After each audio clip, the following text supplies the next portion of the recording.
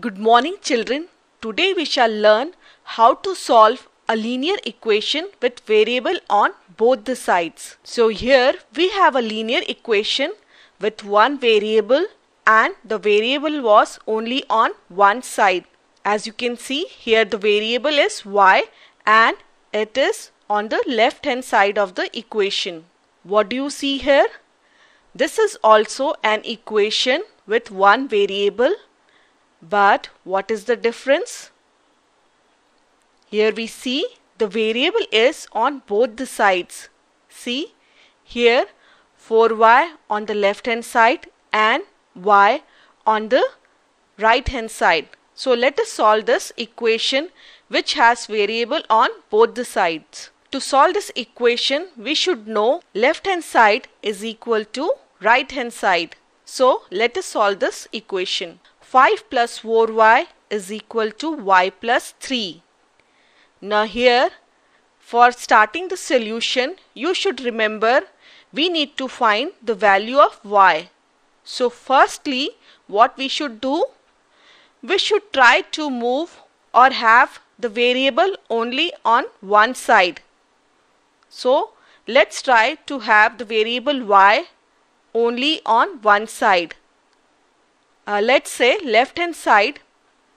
So what can we do? If you see, if we subtract y from both the sides, then what happens? In this case, let's subtract y from both the sides. So on the LHS, 5 plus 4y minus y, and on the RHS also we need to subtract y. So it becomes y plus 3 minus y. Solving it further, we get 5, we just write it down as 5. 4y minus y becomes 3y on the LHS. And this is equal to, what do we get on the RHS? Y minus y becomes 0. So we are left with only 3. So this equation gets reduced to 5 plus 3y is equal to 3. Or plus 3, they are the same. Let's solve it further. Here we see 5 plus 3y equal to 3. Here we need to get the value of y. So what to do? So subtract 5 from both the sides. Why? This we are doing so that on the LHS there is only variable y remaining, so that this way it becomes easier to get the value of y. So what do we get? 5 plus 3y minus 5 is equal to 3 minus 5.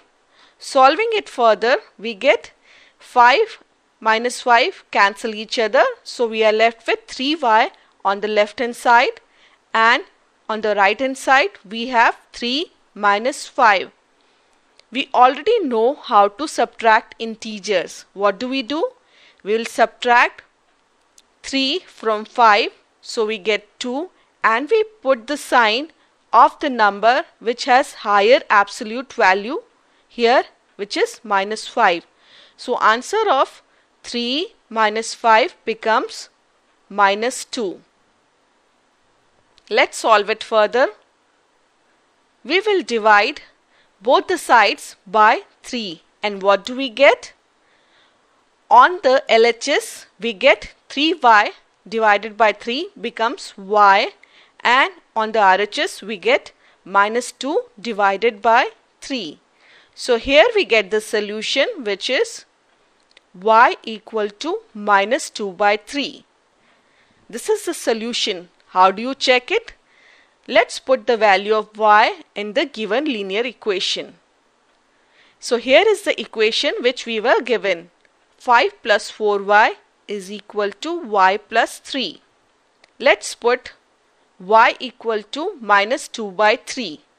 Putting the value, what do we get? We get 5 plus 4 multiplied by, instead of y we write minus 2 by 3, which is equal to, for y we replace it with minus 2 by 3 plus 3. Solving it further, what do we get? We get 5 4 multiplied by minus 2 is equal to 8.